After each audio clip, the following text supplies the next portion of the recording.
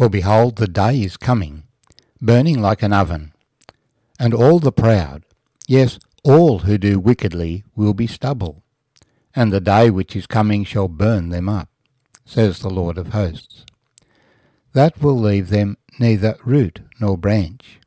But to you who fear my name, the Son of Righteousness shall arise with healing in his wings, and you shall go out and grow fat like stall-fed calves. You shall trample the wicked, for they shall be ashes under the soles of your feet on the day that I do this, says the Lord of hosts. Remember the law of Moses my servant, which I commanded him in Horeb for all Israel, with the statutes and judgments. Behold, I will send you Elijah the prophet before the coming of the great and dreadful day of the Lord, and he will turn the hearts of the fathers to the children, and the hearts of the children to their fathers, lest I come and strike the earth with a curse. My name's Arthur, and these words from Malachi chapter 4 are the closing words of the Old Testament. The day of judgment is coming, and it will be directed as judgment against the proud, those who do wickedly. The proud person is the one who says, I don't need God. He didn't make me, I made myself. I don't need him, I can fend for myself. I don't need his instructions, I will do what I please. We have this present time the warning given by the Lord's servants. Believe in the Lord Jesus Christ and you'll be saved. But if you refuse to believe, you are one of the wicked, and the day of judgment is coming upon you. A day is coming which shall burn them up, and this will be a complete destruction that will leave them neither root nor branch. But there are others who fear the name of the Lord. They seek the Lord. They desire to know him, and the day of judgment will not strike them to punish them, but rather that day will be a day of healing. And so the book of Revelation tells us that in the kingdom that God will prepare for the righteous, there shall be no more death or sorrow or tears or hardship. In this life we experience these things that we might come to know God and the character of God, and not rely on our own wisdom. And if we fear his name in this life and honour him, there will be blessing for us and not judgment. On the day of judgment he will come with healing in his wings. You shall go out and grow fat like stall-fed calves. There shall be no more hardship, but we will live in this earth. You will trample the wicked, for they shall be ashes under the soles of your feet on the day that I do this, says the Lord of hosts. We need to understand the strong theme that God is, after his mercy and grace and patience and goodness and truthfulness and forgiveness, he is a God of justice. And there is a day that is set for judgment. There is an end to this time of his pleading. So, how do we respond? Well, the exhortation for us is to remember the law of Moses my servant.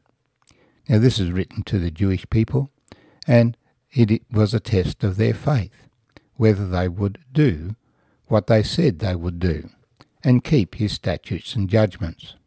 Jesus explained, search the scriptures, for they testify of me. We have a new covenant, for the New Testament means the new covenant. That new covenant extends to all people of all nations, not just the Jewish people, but it also provides a relationship for us with God, and it calls us to live in righteousness and holiness. But this is addressed to the Jewish people. The final words then is take notice of Moses, and Jesus said the same thing, that Moses spoke of him. Behold, I will send you Elijah the prophet before the coming of the great and dreadful day of the Lord. The disciples asked Jesus about Elijah the prophet, and Jesus first of all pointed them to John the Baptist, as a partial fulfillment at least, because John declared, "I am not Elijah the prophet." Nevertheless, he called people to repentance in preparation for the coming of Messiah.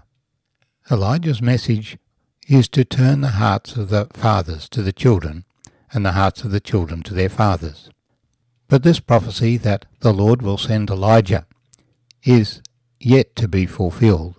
It's interesting that Elijah was swept up to heaven without dying, and that Elijah and Moses met Jesus on the Mount of Transfiguration. Malachi says, "I will send you Elijah the prophet before the coming of the great and dreadful day of the Lord." John the Baptist came and turned the hearts of many people back to the Lord. But the nation rejected Jesus. He was crucified. And so he has gone to heaven, waiting for the day when the Lord tells him to return. That will be the day of the Lord and the day of judgment. But before that great day, the next thing on the prophetic calendar is that believers in the Lord Jesus of this dispensation will be caught up in clouds to meet the Lord in the air. He will say, "Come up here," and those who believe in him will hear his voice and respond. First of all those in the grave, but also those who are alive at that time. This will be a shock to the world, and the Jewish people will then understand that Jesus is their Messiah. For they have the words of the New Testament, they just refuse to believe them or receive them. But God will explain these things to his people, and we're told in Revelation there will be 144,000 witnesses, Jews from the 12 tribes of Israel, testifying to the Lord throughout the whole world. And in particular there will be two. And the characteristics of these two remind us of Moses and Elijah. For in Revelation 11 we read, "I will give power to my two witnesses, and they shall prophesy 1,260 days, clothed in sackcloth. These have power to shut heaven, so that no rain falls in the days of their prophecy. And they have power over waters to turn them to blood, and to strike the earth with all plagues, as often as they desire." And the Jewish people will respond, and many Gentiles also will believe because of their testimony. But the world under Satan will be very determined to destroy the name of God. And so it will be a dreadful day. It's called the Great Tribulation.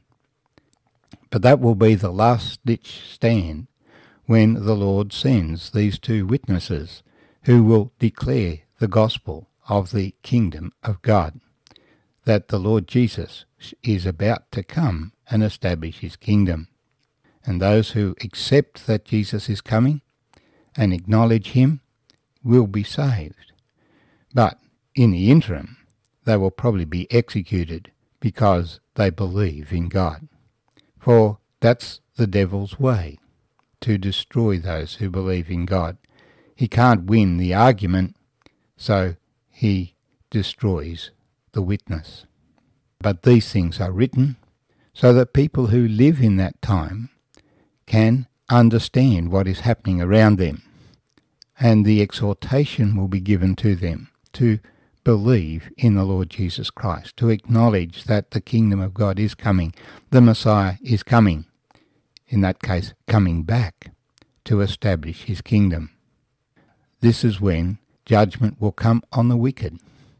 God has set the day for it, but his fire will not fall on those who believe in him, whose hearts are turned back to the Lord. So, you who fear my name, the Son of Righteousness shall arise with healing on his wings, and you shall go out and grow fat like stall-fed calves. You shall trample the wicked, for they shall be ashes under the soles of your feet, on the day that I do this, says the Lord of hosts.